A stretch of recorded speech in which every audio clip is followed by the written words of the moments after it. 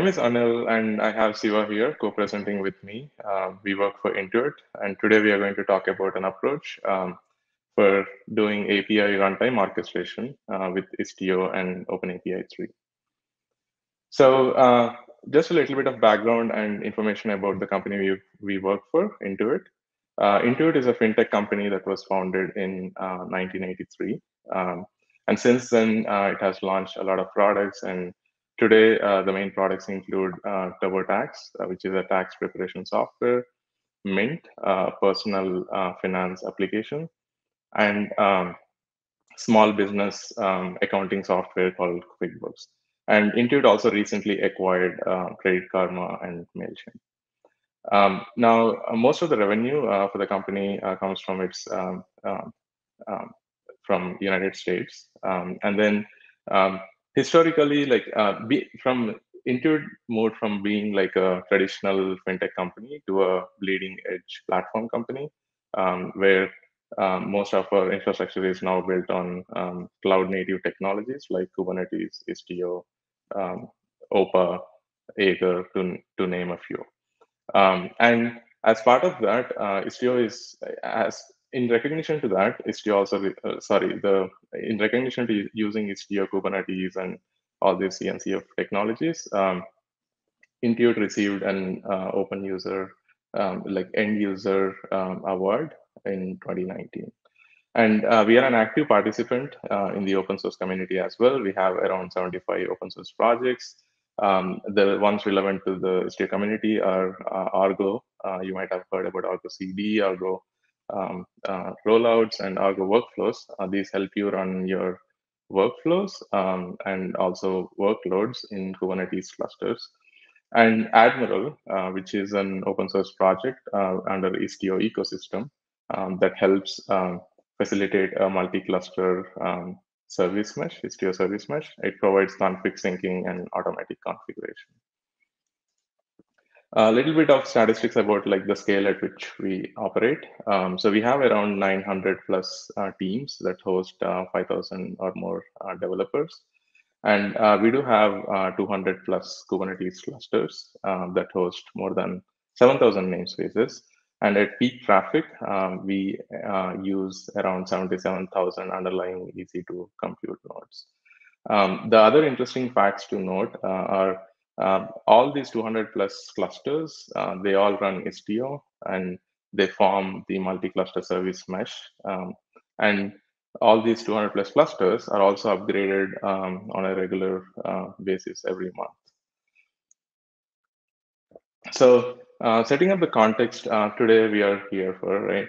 So the orchestration API. So what are orchestration APIs? So these are oftentimes APIs that integrate on multiple other APIs to provide a simplified interface for the end users or end user applications, right?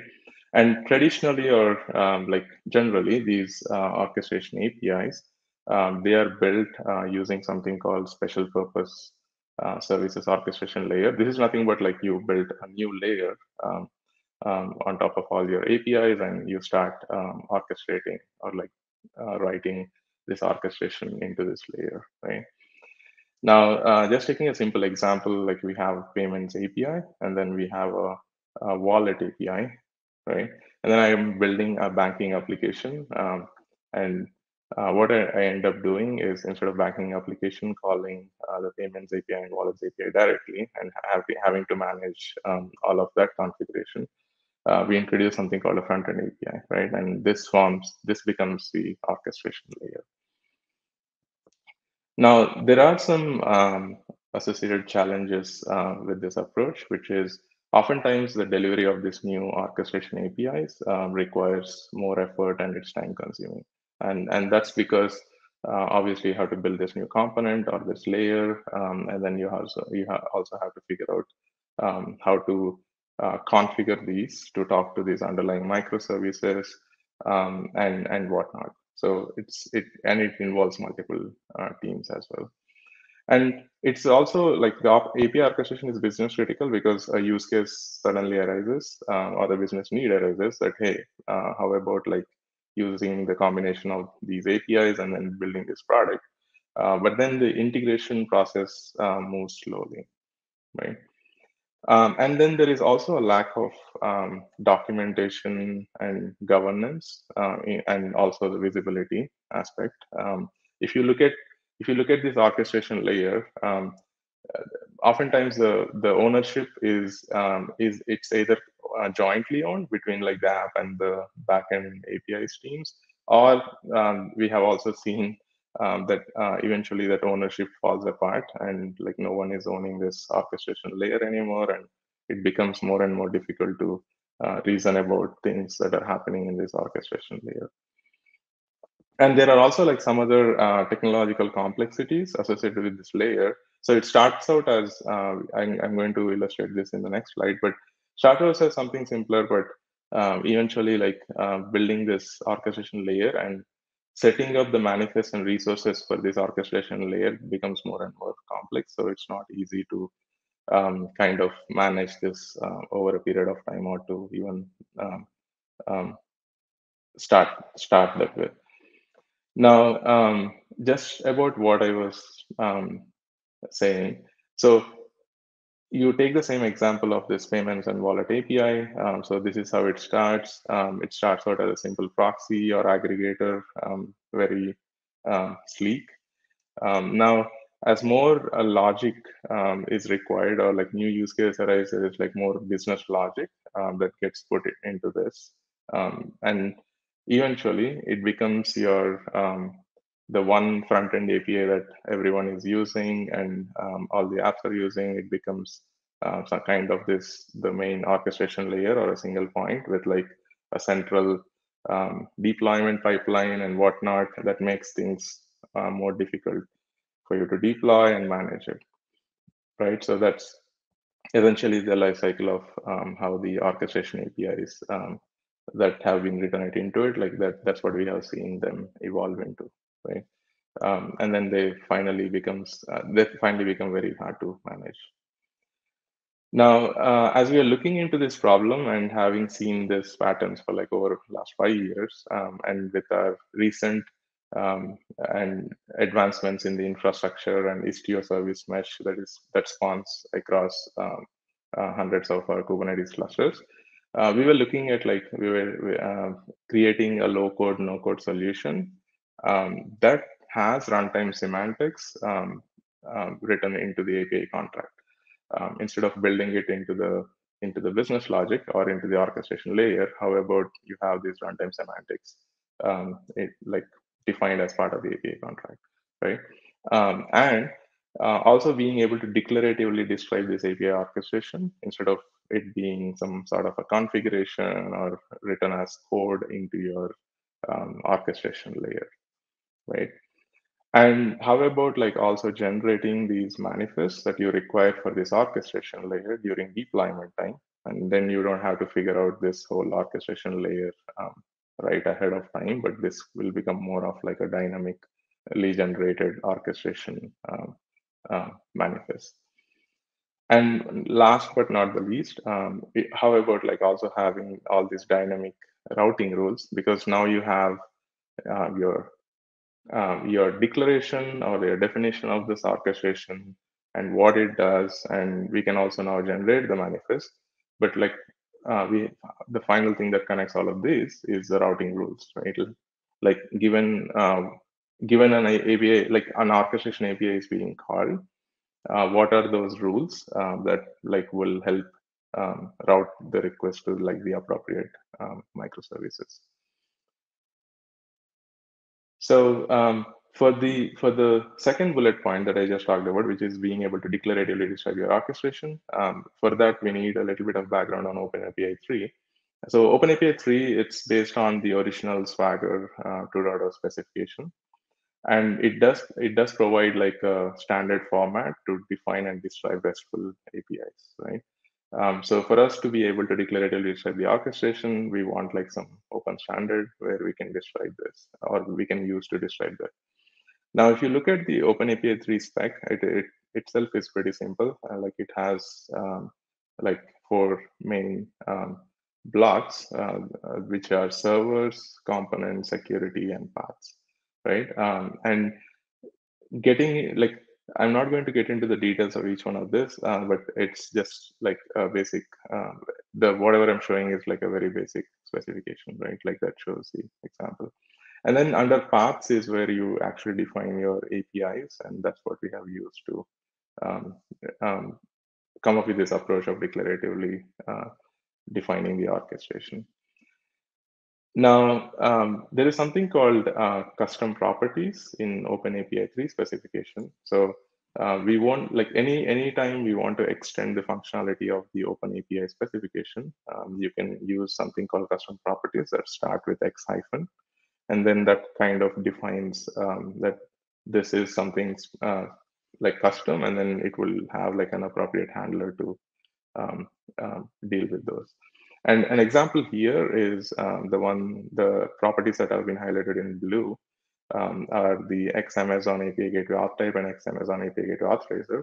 So this is basically the component section of the OpenAPI spec that configures a custom authorizer for a REST API that you have defined, and that is behind Amazon's API gateway, right?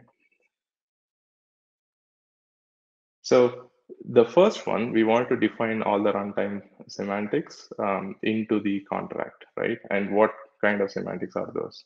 So you have something called, if you look at API orchestration, you essentially what you're looking at is there are like at least three different patterns that we have seen at Intuit. So one is aggregation. So you have two different microservices and you want to aggregate responses from both of them and send it as a single response back to the application. So in this case, the payments and the wallets API that we talked about, right? And then we have this API transformation. This is simply like transforming a response from like a single API from a single microservice into something different. Like for example, you want to add additional fields, you want to strip off some of the fields. So this falls under transformation, right? And then there's another interesting use case called proxy. So oftentimes you offer APIs to third parties and you want to like offer only a subset of APIs that are within that are being served by microservice, and then you want to group them across microservices. So I'm taking subset of APIs from each of the microservice and then making a suite of APIs, or I'm adding that via this orchestration layer. So that's basically what the API proxy pattern means. Now, we have talked about those two, like the two bullet points that we are aiming at for the low code, no code solution, which is the declarative approach, which we are going to use the OpenAPI 3 specification for the orchestration. And then defining the runtime semantics, which are like for these API patterns, which are the aggregation, transformation, and proxy, and building and putting that into the declarative description. Now, Siva is going to talk about the other two, which is being able to generate the runtime manifest for this orchestration, and then also generating the dynamic routing rules and how all of this all of this comes together. And he's also going to show a cool demo about this working. So Siva, back to you. Yep. Thanks, Anil. Let me share my screen.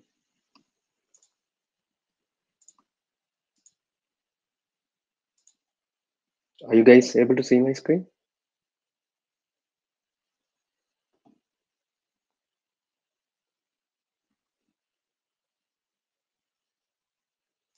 No, I'm not able to. Okay.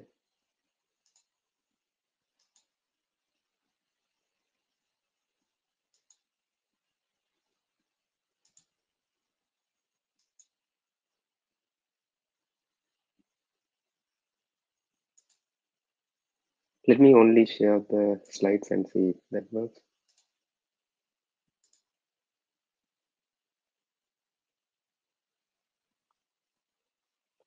You can use a desktop share. Is that what you're using, or you're using the slides option? No, I'm sharing my entire screen, and for me, it's showing as my screen is being shared. Are Okay, you not perfect. able Yeah, to? then go ahead. Yeah. You can see my screen now, Anil? Yes, I can. I can only see the empty screen. I don't see the. Okay, yeah, I can see it now. Yes. Okay. Yep. Cool. Go ahead. Yeah. Yeah. Let me start this slide.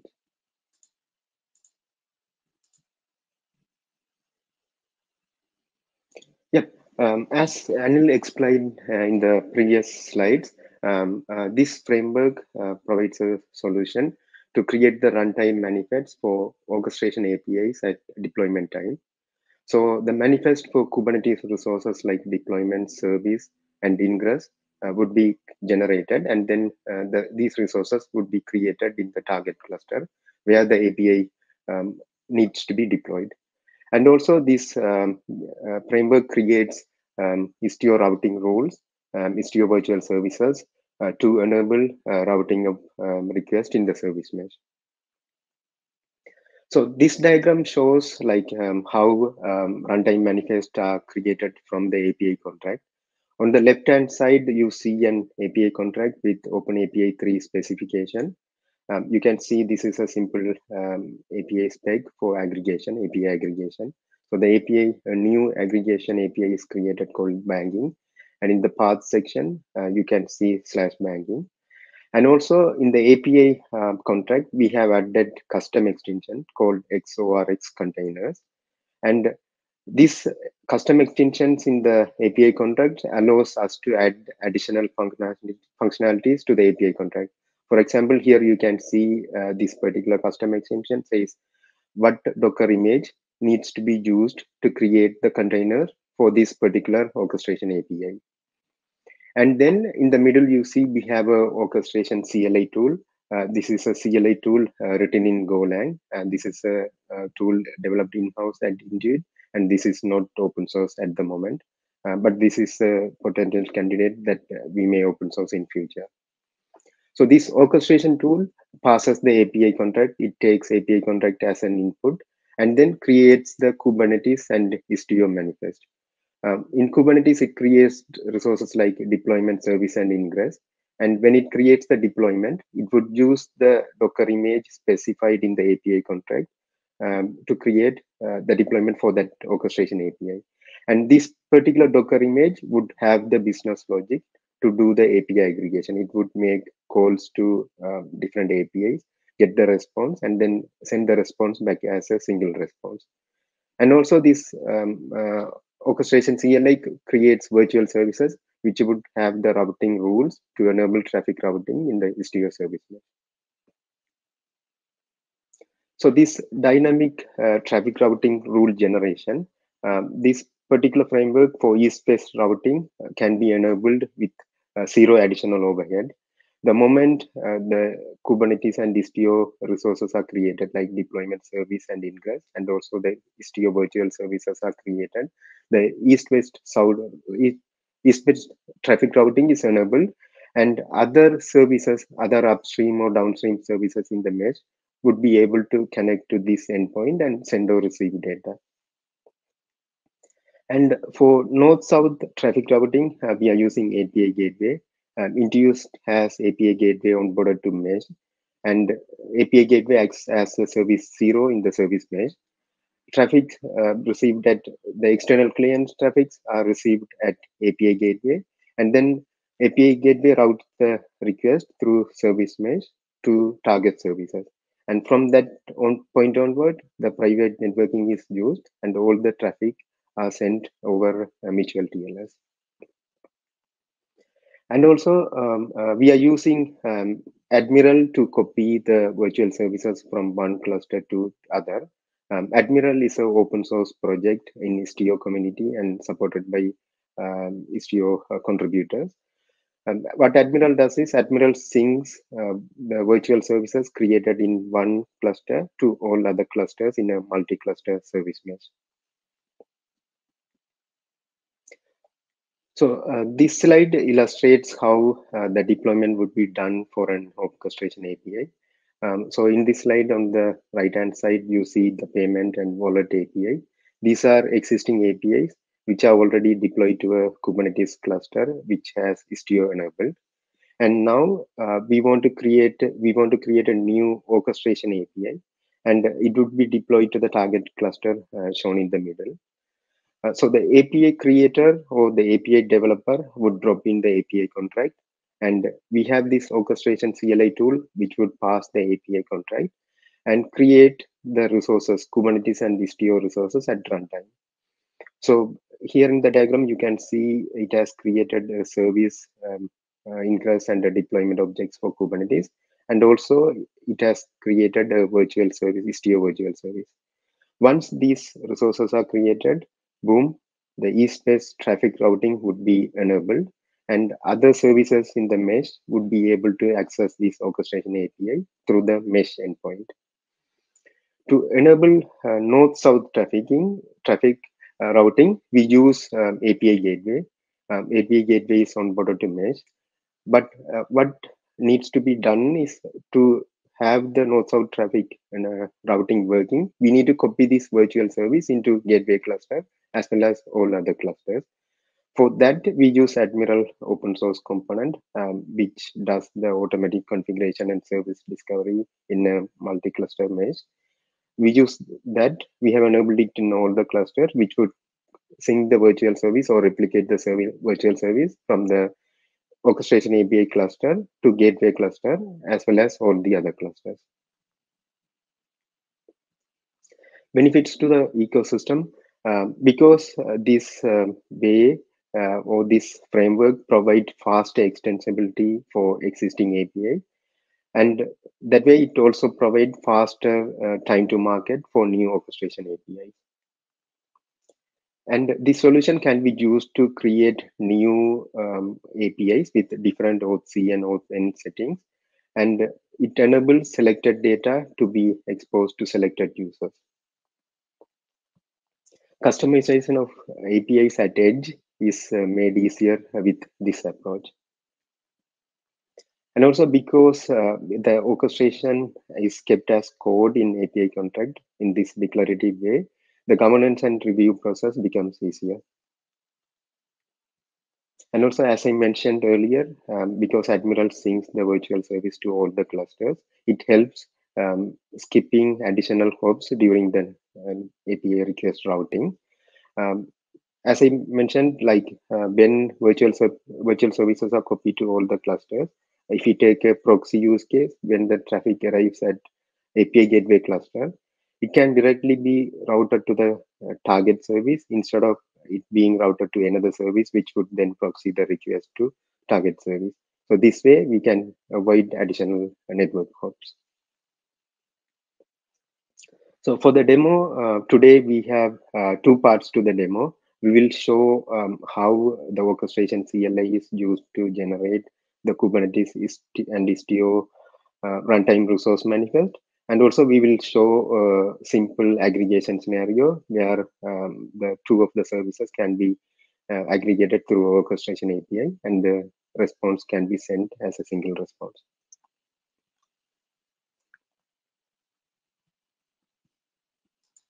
So this repo you see here, this is the orchestration CLI. We call it IOA3CTL. This is a CLI written in Golang. This is developed in-house and Intuit. And this is something we can potentially open source in future. So this CLI, what it does is it takes an API spec as input, and then it would generate the runtime manifest. So this command IOA3CTL routes generate does that. So let me run this command in CLI. And you can see here it has created all the runtime manifest. For it passes this particular API spec, and it has created a Kubernetes deployment. And you can also see it has created a Kubernetes service. And also it has created the manifest for a gateway resource. And a virtual service also gets created. And in the virtual service, you can see for each of the API path, it has the routing rules, what's the API endpoint and how it needs to be routed, and what is the target service it needs to be routed. For each of the endpoints in the API contract, you can see here the new rules are added in the virtual service. So this is how the manifest for runtime resources are created. And then I will also show a simple aggregation scenario. So here you see the responses of two existing APIs. One is the payments API and the other is the wallets API. These are already deployed to a cluster where we have Istio Service Mesh enabled. And Admiral generated this .mesh endpoint.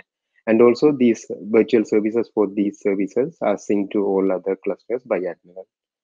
So this .mesh endpoint is only accessible inside Service Mesh. And for us to aggregate and also for us to deploy a new orchestration API, we need to use API gateway to access it from externally. So I have a Postman request. If we send this, this is the API gateway endpoint for the new orchestration API. So I have the response already. So you can see here this particular API gateways endpoint. We get a aggregated response of the wallet and payments API.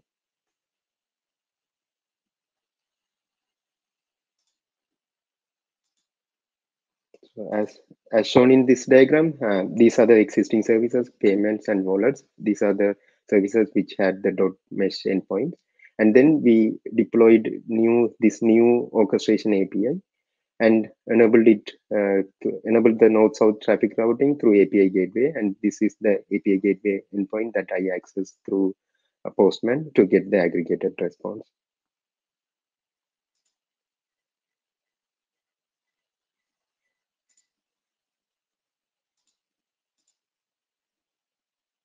So we are wrapping up. This orchestration or this framework is built using standard Open API specification, and we use Open API custom extensions to add additional functionalities to the API contract. And this declarative way or declarative definition of orchestration as code provides better visibility and a governance model. Traffic routing rules are dynamically created, and the resources are dynamically created during deployment to time using the orchestration CLI tool and deployed to the target clusters. So this approach makes less maintenance overhead for orchestration APIs. And also orchestration APIs are created newly without making any changes to the existing API. This allows independent and safer updates and new orchestration API creation. This slide has some useful links which you can refer. The first link is a one-pager document that we created in Admiral repo. So this is all the details that we present in today's talk are there, and we would encourage you to go there, add your comments and review it. And also, we also have a related talk on API on gateway or API gateway on service mesh tomorrow. Anil and another Intuit engineer is giving this talk. So we encourage you to join this talk tomorrow to get more details on how at Intuit we have deployed API gateway on service mesh. And also the last link is for Admiral repo.